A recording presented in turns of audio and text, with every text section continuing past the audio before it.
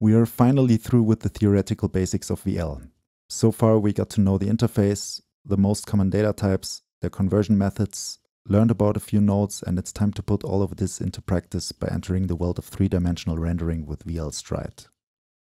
Stride is actually an open source game engine for .NET and integrated into vvvv as VL nodes. During this tutorial, we will explore the rendering pipeline of Stride and build a scene with this rotating box inside a bubble, randomly positioning itself in 3D space. To use Stride in a new project, you first need to set a reference to VL.Stride in your document. Afterwards, it is shown as a category in the node browser, giving you access to the whole node set consisting of materials, lights, cameras, models, and we are going to start by placing a node called Scene Window. This will open a window on your screen in which you can render your 3D scene into. And for doing so, you also need the root scene node, which is the entry point to your scene that combines all elements you want to render. Afterwards, we can select the primitive from the models category, in this case a simple box, and connect it to the root scene. You might notice that nothing happens.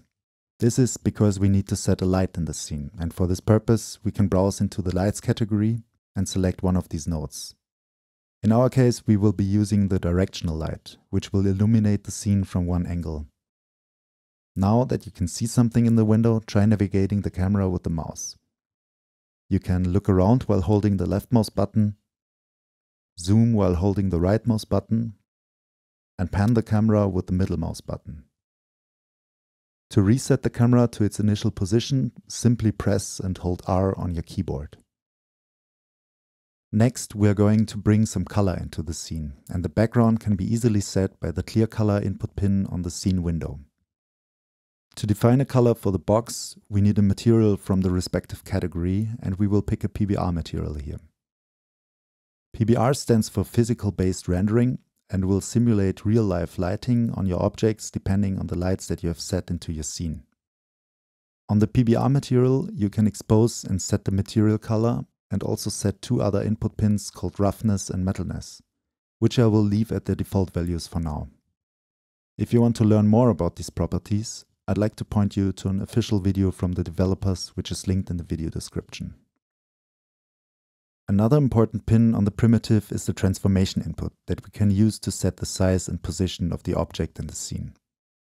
Simply connect the transform SRT node from the 3D category. It has input pins of the type vector3, which apply the scale, rotation, and translation of the box along the X, Y, and Z axis, and we can use an LFO here to continuously rotate the object. As we have already seen in the past video, we need to make a type conversion here, because the LFO outputs a single float, while the transform SRT expects a vector3 on the rotation input. So we need a vector3 join node and send the output of the LFO in one of the inputs. We can also apply the rotation to a second axis to create a more interesting motion of the box. You might have noticed that we're suddenly dealing with a lot more data types, as mentioned at the end of the last video. So we are not only using floats, colors or vectors anymore, but also connected a lot of so-called entities, for example the box or the light, sent a type called matrix into the transformation pin, or a dedicated material data type into the material input pin of the box. This might seem overwhelming at first, but notice how we almost by intuition connected the material or the transformation to the matching pins, as VL always highlights the pins of nodes that can be connected once we start a link. This applies to any data type in VL, which helps a lot while patching. So when we start dragging a link from one of these complex data types, we immediately see where they can be connected.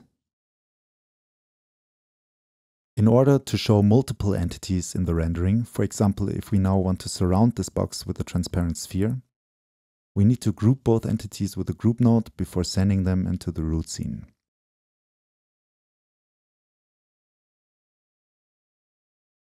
We also need to set a bigger radius for the sphere and increase the tessellation value a bit, which controls the resolution of the mesh and makes the surface of the sphere rounder.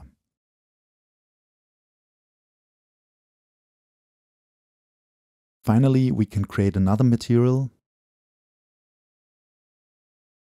set it to a color, And this time we need to use the transparency feature, which you can enable when connecting a blend node from the transparency category with the corresponding pin of the material.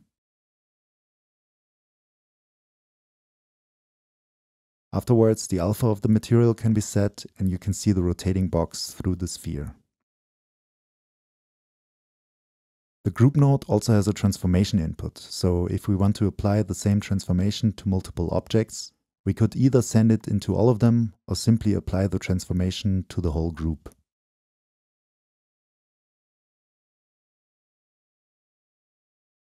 Afterwards, the translation of the transform SRT node is applied to both entities at the same time.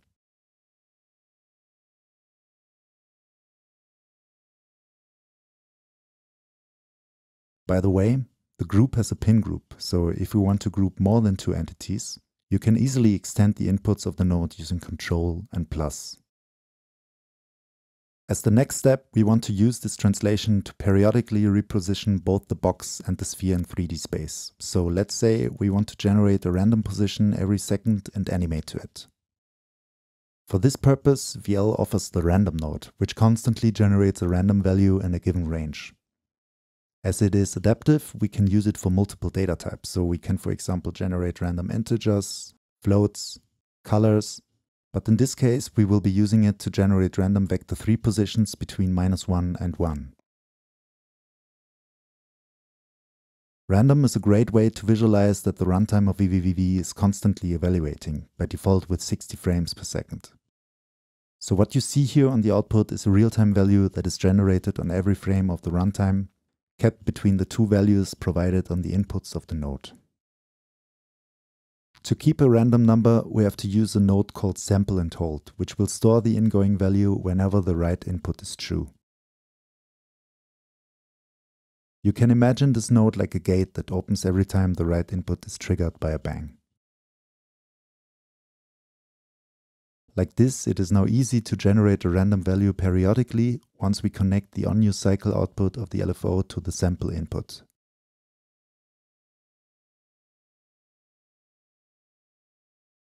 Afterwards, the output of the sample and hold node can be connected to the translation input, and we see the objects jumping around in the scene.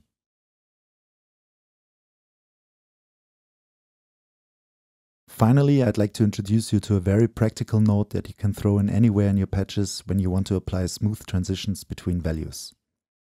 This node called filter is also adaptive and can be used for any number or color, so we can simply put it in between the sample and hold and the translation input. Afterwards, you see the objects animating to the new position. On the other inputs, you can set the speed of the transition and also the behavior of the filter node using the transition and mode inputs.